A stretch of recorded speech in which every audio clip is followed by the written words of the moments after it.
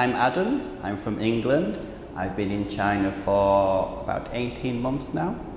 I started off at our Jinshan branch, so I worked there for about a year, and now I'm at our Daru branch. It's something that I'd always wanted to do, and back home in England I was kind of working a dead-end job. My wage just went on bills, I didn't have much money for myself at the end of the month. So I decided to take the plunge, and China has always been somewhere that kind of interested me. I'm kind of fascinated by the Chinese culture. So yeah, I decided, why not? Let's come to China. Obviously, I think before you come out, you do have kind of trepidation. You know, everything's going to be new, a new continent, new city, a new job. But at the end of the day, you kind of got to embrace that change as well. So I was kind of excited to embrace all the new things that were going to happen to me.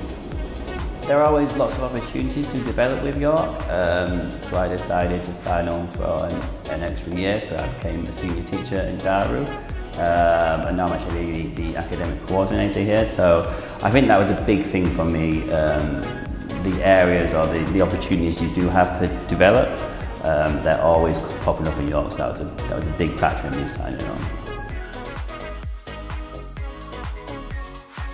I remember as soon as I landed, there was someone from York there, there was a senior teacher from the Jinshan branch waiting for me, and they had a bit of food and a bit of water, and that was kind of so welcome. It was nice to see a fellow teacher as soon as you get there, so it's kind of that instant kind of feeling of you're going to get looked after at this place, a bit of relief, so yeah, that was really good. I really love Fuzhou.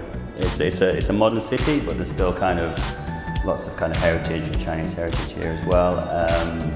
You do have a network of friends through other foreign teachers, and you probably become friends with lots of the TAs as well, so you make lots of Chinese friends. So there's always lots of things to do. In comparison to back home, living is relatively cheap, so yeah, that's a good thing. So yeah, I really enjoy it. Yeah, I really enjoy visiting the temples. I like climbing Mount Fuzhou, which is climbing the mountains is a very Chinese thing to do, so that's quite fun. Luckily, the job does afford you a lot of chance to travel. Like on the weekend, you can go to Shanghai or Hong Kong. I also visited somewhere called the Yellow Mountains. Do that on the weekend, which are beautiful, stunning mountains. Also outside of Hong Kong, I've been to quite a few places. So last year I spent a week in Japan, climbed Mount Fuji, so that was a very good experience. Also went to Indonesia, so I had a few days sitting on a beach in Bali.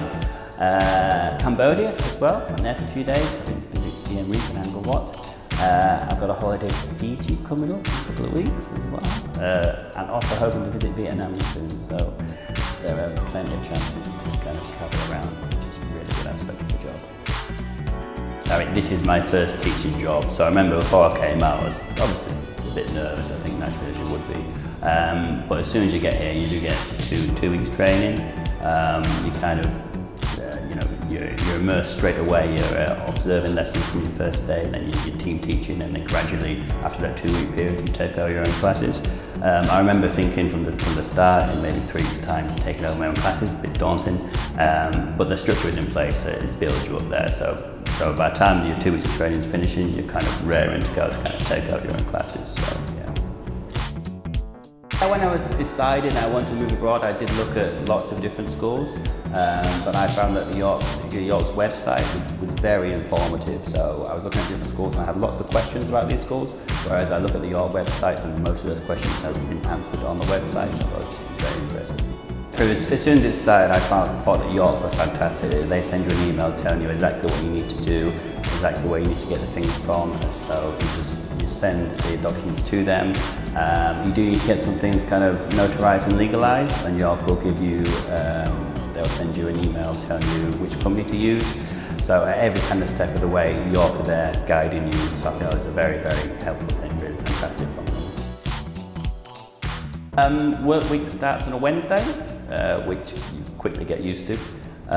So I have to start at 2 o'clock on a Wednesday, but when I first started teaching, it's 4:30, you'd have to come in by, and I finish by 8:30. That's the same on Tuesday, on a Wednesday and a Thursday.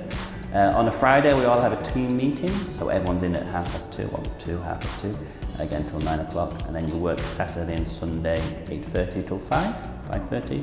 And then your weekends are a Monday and Tuesday, so you have to get used to calling a Monday and Tuesday your weekend, but just get used to it. You will be a little bit busy in summer course, so you'll have your regular calculate classes you would have, but over the 6 weeks of summer course you will typically have one extra class per day, so on a Wednesday, Thursday and Friday, and you'd have to work a class on a Tuesday as well. Well, you wouldn't have to work a full day on a Tuesday, so you'd only be in for 2.5 hours on that Tuesday. Yeah, it's not the easiest, but it hopefully won't kill you, so it's not too bad. And at the end of the 6 weeks of summer course, you do get 9 days off, so most teachers kind of jet away somewhere for a nice rest after those 9 days. It's on the 15th floor. Luckily there is a lift, doesn't often break down. Yeah, it's a 2-bedroom apartment, so I live there with another teacher, Josh, he's at a different branch.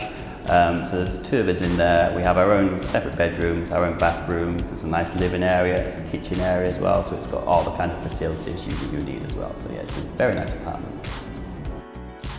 You know, there's a big community of York teachers out here, so if you have any questions, you know, feel free to just ask one of us, and I'm sure we'll be able to answer them.